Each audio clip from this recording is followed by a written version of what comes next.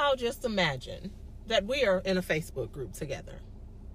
And in that group, there is a photo that says, I just married my best friend.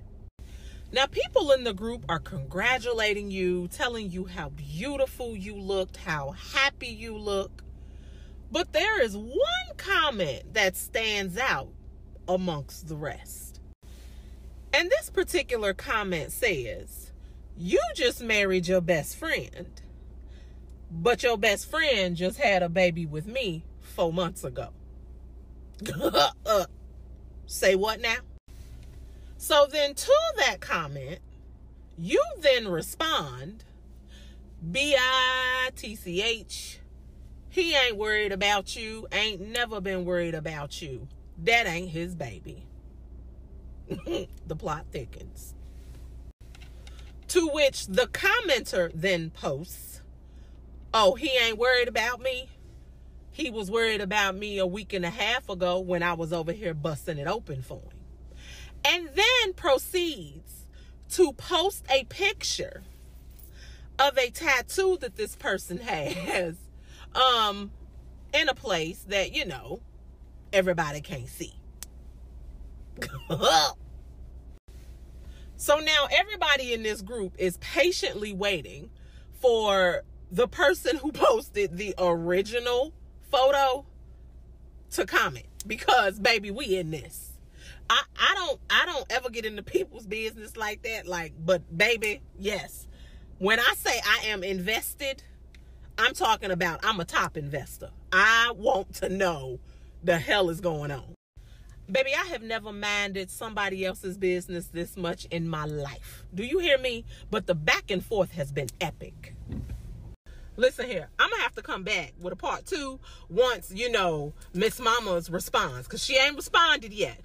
But something tell me it's about to get real risky around here. And we about to be all up in this business together. All right, we are back with part 2.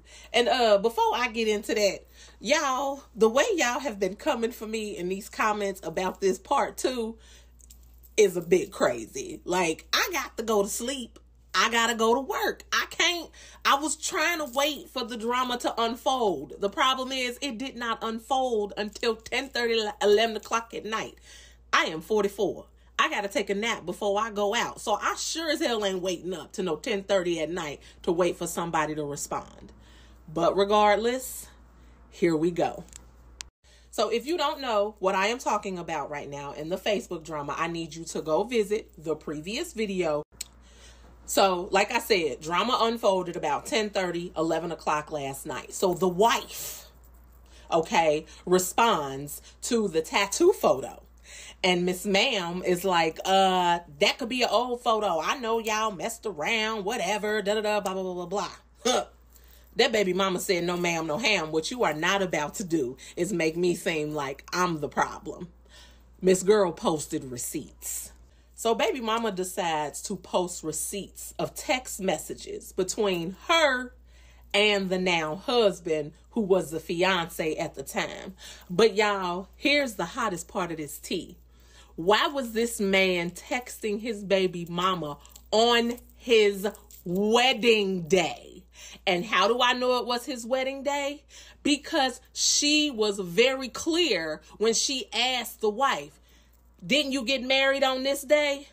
Look at the date of this message. He was texting me the morning of, telling me how much he loved me. Oh, baby, this tea is burning. Do you hear me?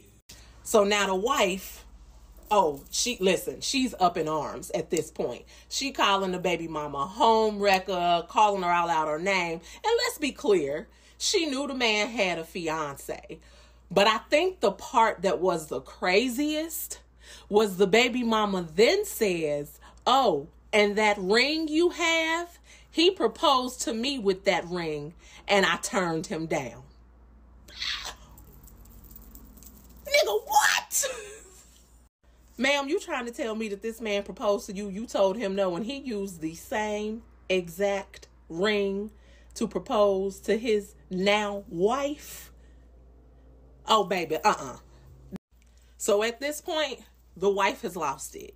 Again, she calling the girl out her name, this, that, and the third. And the baby mama is literally loving every moment of this.